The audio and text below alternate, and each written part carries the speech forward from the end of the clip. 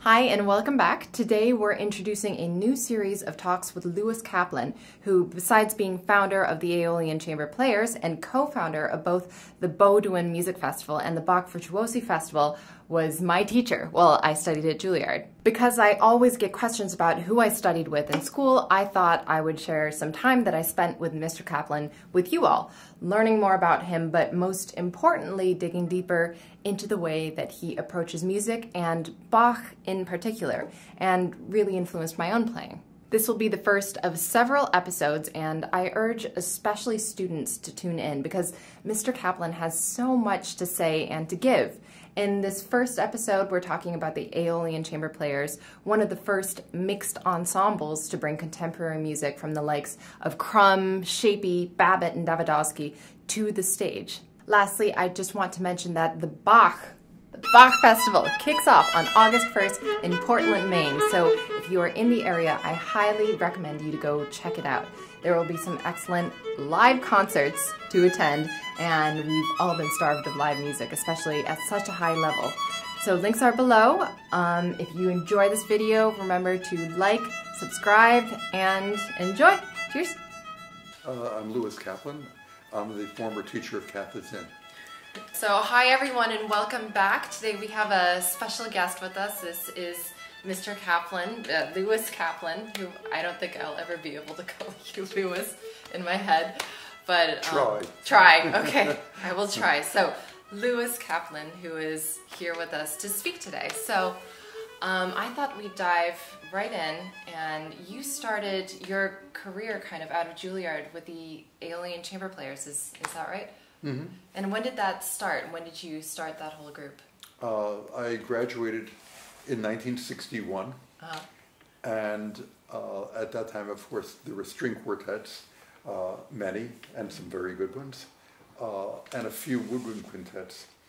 But I thought, why shouldn't there be a permanent group that played for mixed instrumentation? Because there was more and more music being written for mixed timbre. And so it started with actually a very strange combination, flute, clarinet, violin, and piano. Okay. And of course, there was no repertoire for that combination. But we created one, and some of the best works were written for that combination, including a then almost unknown composer named George Crumb, who wrote the 11 Echoes of Autumn for me, a piece that we recorded, made the first recording of it, and performed it at least 125 times, recorded it for BBC in London, recorded it for Swiss radio in the late 60s. And George then did write another piece. And 5 years later, we added a cello, so we could do some more traditional repertoire. But the idea of Aeolians was, and this is not original, that music is a continuity, and that contemporary music is not something strange out there, but it is a continuation of hundreds of years of music. Those were some of the most wonderful years. Never made any real money doing this, playing concerts and touring. But the idea of performing this, the excitement of a new work that who knows, what is it going to be? You know, maybe immortality lies around the corner. And he didn't write it for us, but George Crumb did give us the first New York performance and the recording of The Voice of the Whale. That's a great piece. It is. And you know what's really rewarding is after a number of years teaching it to students. So these pieces became a second generation. Right. And now it's a third generation. And for those people, especially in the changing world today, I think one should have the courage to do what one believes, no matter how crazy you think it is. But just do it on the highest possible level. Be a true artist and aim for that. And that was just a wonderful, wonderful part of my life, doing Aeolian Chamber Players, playing with marvelous musicians, and touring. It was never easy, though, never easy. When we first started, I was able to book concerts, very naively making telephone calls out of the blue or just traveling or whatever. That's amazing. And so here we had all of these concerts, and after we played Town Hall, this is before Lincoln, before Tully Hall even existed, in 1962, and had wonderful reviews. And in 1964 played again and got the most phenomenal reviews. One ending, I think it was either the Times or the Tribune, long may they play together. And we could not get management. The original flutist, to tell you how naive or altruistic I was, maybe still am, the original flutist in the group was a classmate of mine. He was black. And when I tried to get management and they'd see the reviews, and I'd come in and show them a photograph of the group, and they'd take one look and say, "What, are you joking? There goes half the country that we can't book you in." This is the 60s. Yeah. And they said, "Well, who ever heard of a flute, a clarinet, a violin? Get out of here. Don't bother me."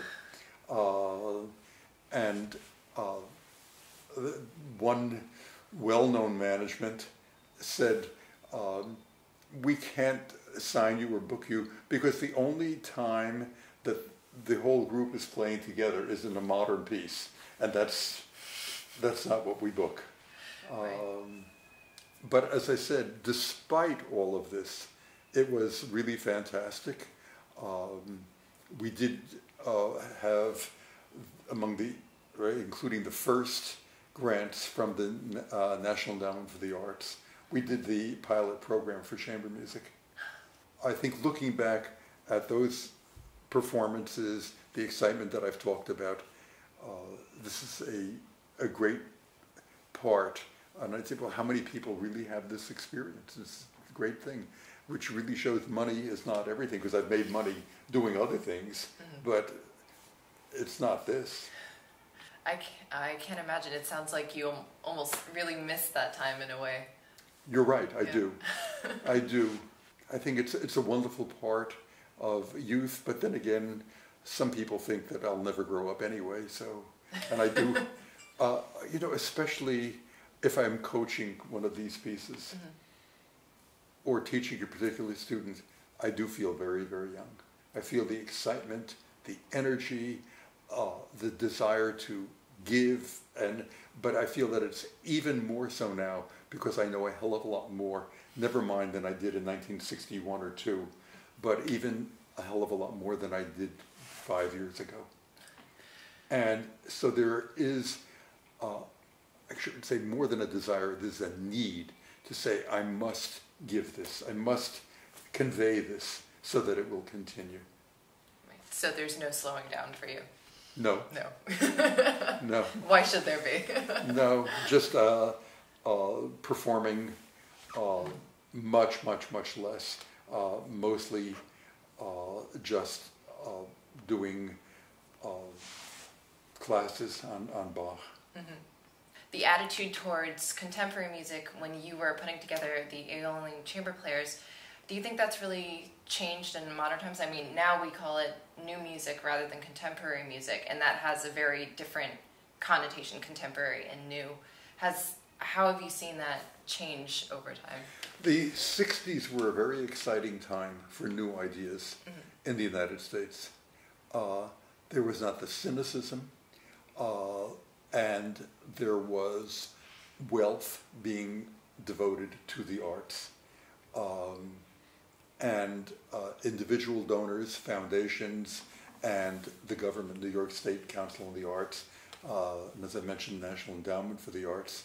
But more than that, there was an excitement about new music, and there was a certain focus. Okay, there were 12-toners, and there were third-stream jazz, there was aleatoric music, and they each had their followers. but they knew what was going on.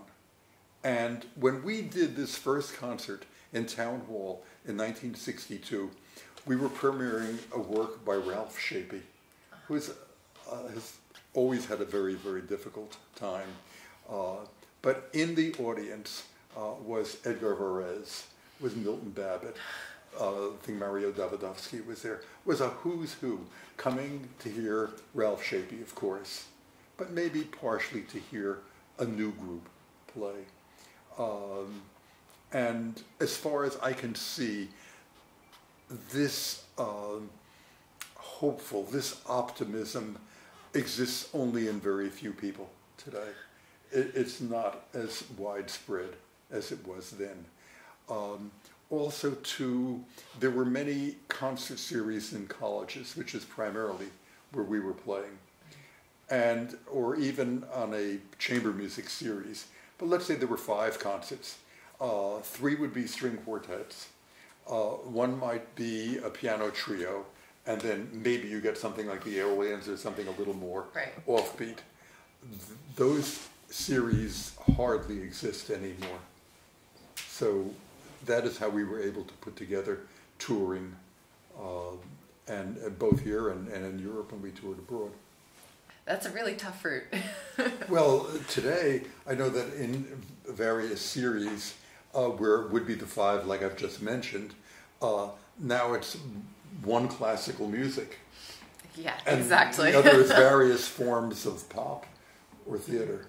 But I do enjoy, among the things that we did, and this would have gone back to the 60s, was performing George Crumb in a blue light.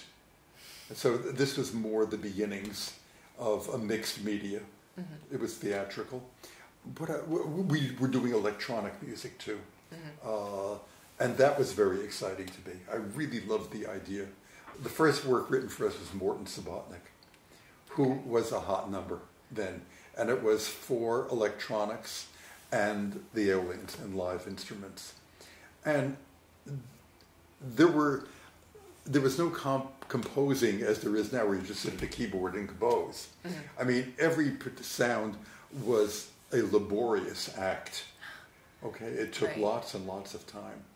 And so we had to synchronize with Subotnick's work and doing the live part. And there was an audience for it. But I'm still now very involved with the idea of mixed media. Oh, and we did offbeat concerts. I'll never forget, we did one at the Whitney Museum, and I said to the guy who was running it, I'd like, instead of chairs, just cushions, and people would sit on the floor. And he said, come on, this will never sell. Forget it. I said, no, we got to do it. He said, if this sells, I'll eat my hat. Well, the line outside the Whitney Museum to buy tickets was around the corner. And it was absolutely full. Great concert. And at the intermission, this manager running the series came back with a hat, chewing on it. But, I mean, these were exciting ideas. These were exciting times. And of course, for many, many years, I met people around the world who said, I heard you live here, or I heard your recording of this. And what nobody ever heard of a flute, a clarinet, a violin, and a piano.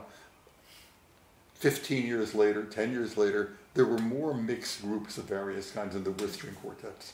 Oh, that's funny. And then you still see them whenever I see the CAG Awards, or there's always plenty of mixed groups that are winning these things. So you sort of got that ball rolling. I did. Yeah.